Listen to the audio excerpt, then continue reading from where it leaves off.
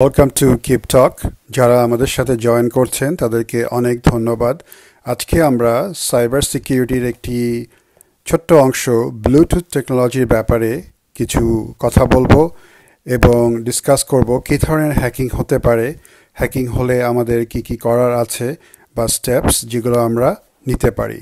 আমাদের সঙ্গেই থাকুন। ব্লুটুথ 1989-এ এরিকসনের সিটিও এবং তার পার্টনার তারাই প্রথম অ্যাকচুয়ালি ইনিশিয়েট করেছিল। এরিকসন হচ্ছে একটা সুইডিশ কোম্পানি এবং এর নামকরণটা এসছে অ্যাকচুয়ালি স্ক্যান্ডিনেভিয়ান ল্যাঙ্গুয়েজ থেকে, যেখানে HNB হ্যারোল্ড বালাটান্ড।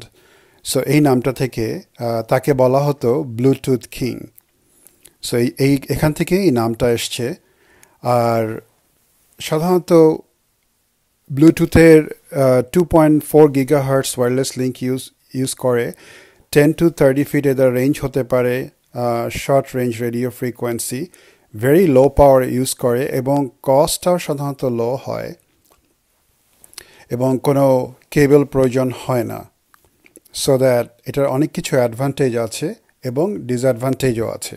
ব্লুটুথের যে অ্যাডভান্টেজগুলো আছে সেটা হচ্ছে যে দাম অনেক কম, লো পাওয়ার ইউজ করে এবং ছোট্ট ইজি টু ক্যারি হয় এবং যেখানে কেবল যায় না সেখানে আমরা ব্লুটুথ ইউজ করে কিন্তু সেই জায়গাগুলো রিচ করতে পারি। এবং যখন আমরা নতুন ডিভাইস অ্যাড করছি তখন যেটা হয়, আমাদের কেবলিংয়ের কোনো ঝামেলা নেই। আমরা ব্লুটুথ ইউজ করে সাধারণত সেগুলোকে কানেক্টেড করে দিতে পারি নেটওয়ার্কের সাথে বা ফোনের সাথে বা মোবাইল ডিভাইসের সাথে। কিন্তু এটার আরেকটা সাইড হচ্ছে যে ডিসঅ্যাডভান্টেজ, যেটা হচ্ছে যে ভেরি শর্ট রেঞ্জ থাকে। অ্যান্ড যেহেতু কস্ট কম থাকে, সাধারণত এটা খুব হাইলি কম্প্যাটিবল হয়। অ্যাট দ্য সেম টাইম খুবই লো সিকিউরিটি থাকে, যেটা আমাদের সাইবার সিকিউরিটির উপর অনেক বেশি রিস্ক নিয়ে আসে। এবং স্পিড সাধারণত অনেক লিমিটেড হয় কম্পেয়ার টু হার্ডকোর কানেকশন থেকে, যেটা আমরা দেখতে পাই যে ইটস ভেরি কম্প্যাটিবল, বিভিন্ন জিনিসের সাথে প্ল্যাটফর্মের সাথে কম্প্যাটিবল হয় আর কি। আরেকটা প্রবলেম হচ্ছে যে ইজিলি এইটা হ্যাক করা যায় এবং যেতে পারে।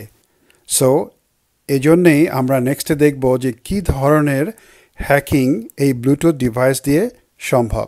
প্রথমে ব্লুটুথ হ্যাকিংয়ের ওয়ান অফ দ্য হ্যাকিংটা হচ্ছে যে ব্লু জ্যাকিংটা সাধারণত হয় যখন ইন্ট্রুডাররা আশেপাশে থাকে within the range and they can hack.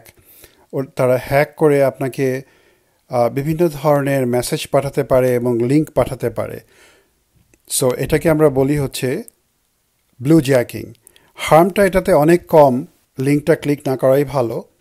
কিন্তু এটা ব্লু জ্যাকিংয়ে সাধারণত পুরো ডিভাইসের কন্ট্রোল তাদের কাছে থাকে না। জাস্ট সামটাইম বিরক্তিকর হতে পারে, ভেরি অ্যানয়িং মেসেজ আসতে পারে, এরকম ধরনের ব্লু জ্যাকিংয়ে হয়। সেকেন্ডটা হচ্ছে যে ব্লু স্নার্ফিং যেটা হয় সেটা হচ্ছে যে এটাতে ইন্ট্রুডাররা আশেপাশ থেকেই তারা অ্যাটলিস্ট পার্শালি মোবাইল ডিভাইসের কন্ট্রোল নিতে পারে এবং তারা বিভিন্ন information, it could be image, it could be information, address book বা অন্য যে কোনো ইনফরমেশন তারা অল্টার করতে পারে। আর সবচেয়ে ডেঞ্জারাস যেটা হচ্ছে সেটা হচ্ছে ব্লু বাগিংয়ে হ্যাকিং করে ফুল ডিভাইসের কন্ট্রোলটা নিয়ে আসে এবং সমস্ত ইনফরমেশন ফরওয়ার্ড করে দিতে পারে, অল্টার করতে পারে, মডিফাই করতে পারে, ডিলিট করে দিতে পারে, এভরিথিং।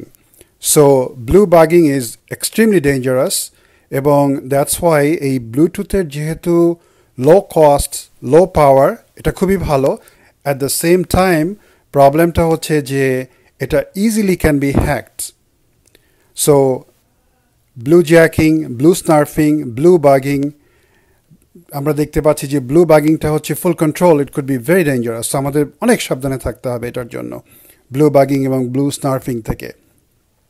সো আমরা নেক্সটে দেখব হচ্ছে যে কিভাবে আমরা এটাকে অ্যাটলিস্ট প্রিভেন্টিভ মেজারগুলো নিতে পারি অ্যান্ড যেটাকে আমরা ইনক্লুড করতে পারি আমাদের সাইবার সিকিউরিটির ম্যানেজমেন্টের আন্ডারে। এখানে কিছু প্রিভেন্টিভ মেজার যেটা আমরা নিতে পারি সেটা হচ্ছে যে ব্লুটুথ ডিভাইস দিয়ে কোনো সেন্সিটিভ ইনফরমেশন সেন্ড না করা ভালো। কারণ হচ্ছে যে Bluetooth easily can be hacked. So এটা একটা good prevention two sensitive data সেভিংসের জন্য, বিকজ এটা অন্য কোনো হাতে পড়লে খারাপ হতে পারে। সো নেক্সটটা হচ্ছে যে ব্লুটুথ ডিভাইসের যে পিন নাম্বার সেটা ফ্রিকুয়েন্টলি চেঞ্জ করা ভালো, অ্যাটলিস্ট 2 to 3 months পর পর চেঞ্জ করা ভালো, যাতে কেউ বারবার এটা হ্যাক করতে না পারে। আরেকটা হচ্ছে যে প্রিভেন্টিভ যেটা হতে পারে সেটা হচ্ছে যে ইনস্টেড অফ পিন এখন তো টাইপ 3 বা টাইপ 2 অ্যাক্সেস এবং পাসওয়ার্ড আছে, সেটা হচ্ছে ফেস এবং ফিঙ্গার অ্যাক্সেস, যেটা ইউজ করা যেতে পারে। তখন এটা হ্যাক করা অনেক হার্ড হয় compare to just a pin number. Next হচ্ছে যে যদি কোনো স্পেশালি ব্লু স্নার্ফিং বা ব্লু জ্যাকিং যদি কোনো মেসেজ আসে, তাহলে ওই মেসেজগুলোতে স্ট্রেট ডিলিট ক্লিক না করা খুবই ভালো। So just delete the message, do not respond, do not do anything. সেকেন্ডটা আরেকটা যে ব্যাপার হচ্ছে যে সামটাইম আমরা ডিসকভারি মোডে রাখি যখন আমরা একটা ডিভাইস ডিটেক্ট করতে চাচ্ছি বা কানেক্ট করতে চাচ্ছি। সো ব্লুটুথ অন করে ডিসকভারি মোডে রেখে ফোনটা বা অন্য মোবাইল ডিভাইস অফ না করে দেওয়া খুবই ভালো। ডিসকভারি মোড যদি হচ্ছে না তাহলে আবার ব্লুটুথ অফ করে দেওয়াই ভালো আনটিল আপনি আবার রেডি। সো ডিসকভারি মোডে ব্লুটুথ ডিভাইস না রাখা হাইলি রিকমেন্ডেড, সেখান থেকে হ্যাকিংয়ের একটা সম্ভাবনা থেকে যায়। আরেকটা হচ্ছে যে যখন ব্লুটুথ ডিভাইসগুলো ইউজ হচ্ছে না, so turn Bluetooth of. That's another way, it's a matter of discipline যে আমি ব্লুটুথ ইউজ করছি না, let's turn it off so that at least হ্যাকিংটার সম্ভাবনাটা রিস্কটা অনেক লো হয়ে যায়।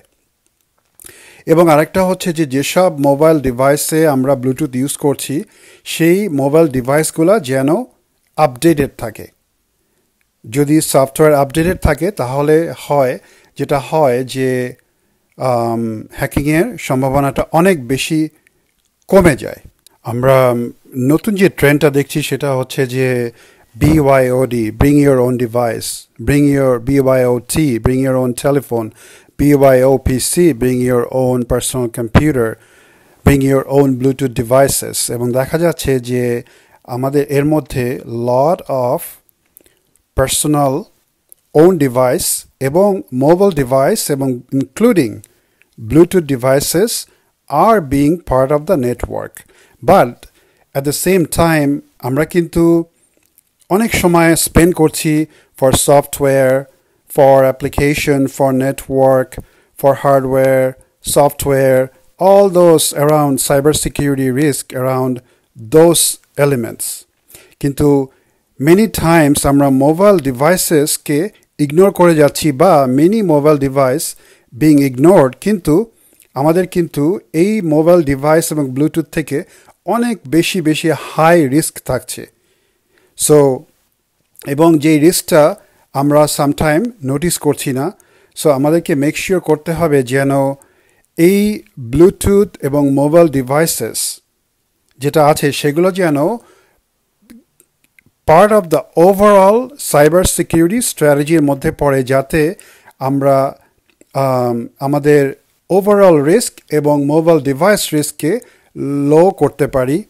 এবং না করলে যেটা হবে সেটা হচ্ছে যে Bluetooth device can be easily hacked, এবং হয়তো আমাদের অন্য সাইটগুলো অনেক স্ট্রং আছে সাইবার সিকিউরিটি ওয়াইজ, কিন্তু এই মোবাইল ডিভাইস বা ব্লুটুথ টেকনোলজির কারণে পুরা নেটওয়ার্ক, পুরা application, software, everything can be hacked. So আমাদের এই জন্য মেক শিওর করতে হবে যেন mobile device security Gates two B part of the overall cyber security strategy so that আমাদের রিস্ক অনেক কমে যায়। আমরা এটাকে প্রিভেন্ট করতে পারবো বাট টোটালি এলিমিনেট করতে পারবো না। Risk cannot B eliminated, that is অনেক বেশি এক্সপেন্সিভ যদি আমরা পুরা রিস্ক এলিমিনেট করতে চাই। সো আমাদের প্রিভেন্টিভ মেজার হিসাবে আমরা সাইবার সিকিউরিটি স্ট্র্যাটেজির মধ্যে যেন মোবাইল ডিভাইসের যে সিকিউরিটিগুলো আছে তাদেরকে ইনক্লুড করি এবং রিস্কটা হাই থেকে অনেক কমাতে পারি। আরেকটা ব্যাপার হচ্ছে যে আমরা সিকিউরিটি সফটওয়্যার ইউজ করতে পারি two monitor, manage and secure যে এমপ্লয়ি বা ক্লায়েন্টদের যে মোবাইল ডিভাইসগুলো নেটওয়ার্কে অ্যাড হচ্ছে সেগুলো মোবাইল ডিভাইস ম্যানেজমেন্টের সফটওয়্যারের থ্রুতে আমরা এটা স্ক্যানিং এবং টেক কেয়ার করতে পারি এবং রিস্ক কমাতে পারি। আরেকটা হচ্ছে যে EMM, এন্টারপ্রাইজ মোবিলিটি ম্যানেজমেন্ট, যেটা ইউজ করে আমরা পুরা নেটওয়ার্কের যত ডিভাইস আছে সেগুলোকে আন্ডার সিকিউরিটির আন্ডারে নিয়ে আসতে পারি, সো দ্যাট আমাদের রিস্ক অনেক কমে যায়। রিস্কের ব্যাপারে আমাদের একটা জিনিস মাথায় রাখতে হবে, সেটা হচ্ছে যে রিস্ক অ্যাভয়েড করা সম্ভব না, বিকজ বিজনেসে রিস্ক থাকবেই। এবং আরেকটা জিনিস হচ্ছে রিস্ক রিমুভ করা সম্ভব না, বাট আমরা যেটা করতে পারি সেটা হচ্ছে রিস্কটাকে মিনিমাইজ করতে পারি একটা অ্যাকসেপ্টেবল লেভেলে। অ্যান্ড আমাদের এই পুরা সাইবার সিকিউরিটি যে স্ট্র্যাটেজি আমাদের কিন্তু বেসিকলি যেন রিস্কটাকে আমরা মিনিমাইজ করে একটা অ্যাকসেপ্টেবল লেভেলে নিয়ে আসতে পারি। সো নেক্সট পর্বে থাকছে হচ্ছে যে রিস্ক স্ট্র্যাটেজি এবং আইডেন্টিফাই এবং রিস্ক ম্যানেজমেন্টের ব্যাপারে আমরা কি করতে পারি এবং কি কি স্টেপ নিতে হবে বা নিতে পারি। সো আশা করছি আপনারা নেক্সট পর্বে আমাদের সাথে জয়েন করবেন এবং অনেক ধন্যবাদ আমাদের এই পর্বে জয়েন করার জন্যে। ধন্যবাদ কিপটকের পক্ষ থেকে।